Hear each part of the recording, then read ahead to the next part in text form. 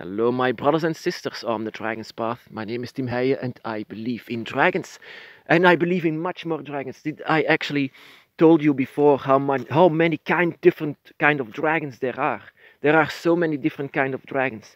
And there are wyverns, there are European dragons, there are let me see, the lindworms, and then you have so many different kind of dragons. It depends on which part of the world that you are. There are so many different kind of dragons. And in mythology, then it continues even more. There are even more dragons there in mythology. But mythology has never been seen as history. It's just that people, humans, back then believed in this kind of particular dragon, that it was seen. And one of these dragons were seen actually in every corner of the world. In Japan, it was called Orochi. In Greece, it was called a Hydra. And in Christianity, it's called the devil. But yeah, that is why not? Of demonizing the dragon because it was a worship being. And as well as Orochi was more like a fear being. What is Orochi? The multi-headed dragon. And that was, Orochi was in the stories, in mythology, seen as a god that lived in the heavens, but was thrown down because he betrayed his sister in the heavens. So he was cast out of the heavens and lived his life here in this world. And also Orochi, or the Hydra, or whatever, has multiple personalities. Then you can say, he has different heads. Yeah, that comes from this being. And the thing is, my brothers and sisters, this is also a being that I could say that you can also become Orochi, because you also have different kind of dragons with different personalities. The reason for that to become more like Orochi is because, the clever killer knocks, and that is a sign that brings you together. It's the three horns of three different dragons that come together in the astral plane, and as one body, as one entity, but three different heads. I already did this ritual. This is a ritual that I did back in the day. I didn't know about the clever killer knocks or about rituals even in general, because I was searching down for something that could connect us, could make us one, actually, in not as one that we lose our own character, but that we still have this mind of ourselves, but yet we are together as one. And that is also what Orochi is, or Hydra, or this is a divine being, a god, or goddess. It's a god. It's a god. It's a male. And the thing is, actually, when this divine being came to this earth, it was feared more than it was loved. But it was, in fact, something that you should not see as one. It's actually being said that this is the one with many personalities. We, my brothers and sisters, have something like a Draconic Trinity, with our God, our guardian, and yourself. And that is also something that you can do, you can become actually more and more with your God and guardian, that you will also become more like an Orochi. How to do so? Connect with them, connect with your dragons. In the astral plane, you can do this, and you will come together as one. You can come together. That is why the sign of Killer Nox exists, so that the three different entities will come together and will become one more stronger and powerful as a god, and you will become more like a god. Orochi is actually one of the gods. It's on the side of Tiamat, Pangul, Quetzalcoatl, and all the dragon gods. He stands next to them, with the one with many personalities. And it's actually a shame that he also is feared, and that Christianity took his name and defiled it by saying it has 7 heads. On the end of days, on Judgment Day, on Apocalypse, then how can I say it? When everyone goes to heaven, then the devil will be there in the shape of a 7-headed dragon. And that is, where did they come from? Of course, that is because of the story of Orochi or Hydra. because it should be feared for them, because like I said, it was actually also a worship being, a god or a deity. So yeah, and that is also, yeah, the god of multiple personalities. But in the thing is, yeah, no one is actually in charge of the body. We can all have this. We are all in charge of each other from our own mind. We will never lose our mind. We will be one. It doesn't mean that you are actually the same like your dragon. That you need to follow orders from your dragon. That is not and never the intention of the dragon's path. We are always remaining to be free, but becoming one and becoming one together. You will just be more powerful. You will just be more like the authority over your magic, or you will have more authority over every, yeah, more authority over energies and, yeah, and knowledge and wisdom. That is actually the reason why we can sometimes become in astral plane the dragon with multiple heads. Yeah, but humans, of course, most of the time they fear what they don't know, and this is one of the cases. You know, Orochi is sometimes in Japan not always seen as some kind of a demon or something like that, but seen as the one that was cast away, of course, from the heavens, but it still remained a god, still remained the one with many personalities. So how to become this? Yeah, you know how the Clover Killer Nox looks like. I hope so. Um, yeah, how can I say it?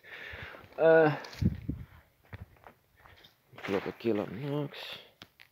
See if I can draw it right. This is the sign with um, the three horns of the dragon.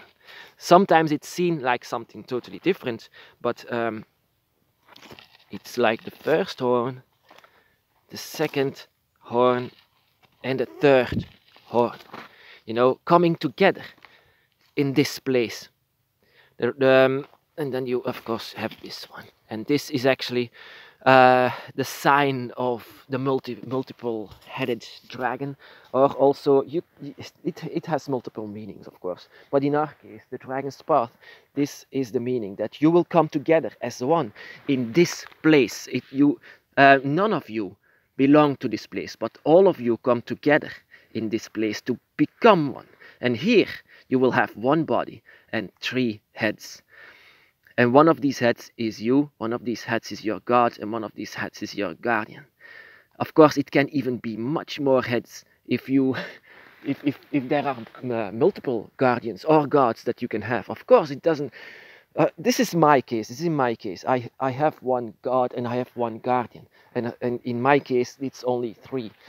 In your case, it can be that it has much more than that. Much more. It can be. But I already did this. I already came together. I already been a Hydra, and that was many years ago. And it reveals a lot, my brothers and sisters. It reveals many draconic. A draconic mind reveals so much. It's ancient. It's so powerful, and it has so much answers that you can. So many answers that it is finally revealed once you are coming together. The dragons don't have to say anything. The dragons just need their mind, and whatever they are thinking, you will know as well. Of course, you can do this as well now. But I came to learn, and I came to find out that the energy of the Hydra remains once you are there. How to do this ritual? Of course, it can help if you have a knife. It's very interesting for that, by the way. You don't need to do this, but if you have something of yourself, like, oh my god, I cannot reach my knife. So if you are not afraid of bit of blood, because I used some blood rituals, and you don't have to see this like some kind of a satanic ritual or something like that. But yeah, blood is an offering of blood is always seen as giving yourself to the dragon and giving your trust to them.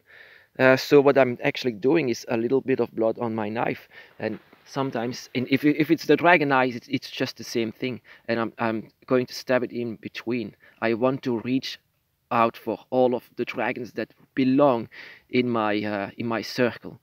Reach out for them and becoming one. One with the dragon, one with nature. And so I would not do this if I don't have a desire for this. So you need a lot of desire, a lot of willpower for doing a ritual like this. Of course, in the Dragon's Path, you don't always have to do rituals. You don't have to do rituals at all, actually, to be honest. If it's only by your will. If you want to become like this, if you want to be attached to the Dragon God and Guardians, then of course your willpower, and so a donation of a little bit of your life force in the form of a little bit of blood, or maybe even different kind of energies. Like if you are a female, then blood, of course, menstruation blood is also very good. It creates life, it has life. For a female, it's actually much more easy to do a ritual like this. For a man, yeah, a man just should not have pain, of course, if there's a bit of... For myself, sometimes I injure myself and I do a ritual like this. I don't have to show a little blood or pinch myself. I don't need to do this. I just wait for this injury that I have, and I have a lot, especially on my job. So, my brothers and sisters, the Hydra. I have seen the Hydra, and I've seen through the eyes of the Hydra as one of his heads, as very revealing, very divine as well, very divine to become a god like him. Of course, it doesn't need to be like him. There are many Hydras actually in this world, and you can become one of them. Seeing through the eyes of the dragon, seeing through the eyes of gods, and seeing through the eyes of the dragons that are with us, together as one. Of course, in Christianity, they needed to do something, of course. The dragon with 7 heads. Every head is another sin. Yeah, why not? But yeah, it's actually also from that, because as 7 heads, 7 different personalities. That is actually true. 7 different personalities. But one of these heads can be so sweet and the other one wants to kill you. Yeah, that is how different the heads can be. You don't need to be like your god or guardian. You need to be like yourself. That is why your dragons love you very much. Because you are yourself. You don't need to change. That is why you belong on the same body. That is why they want you. That is why you can become one with them. As long as you remain yourself. A very unique person. A very unique draconic energy. The one that they were searching down for. The one that they have chosen. My brothers and sisters, be blessed.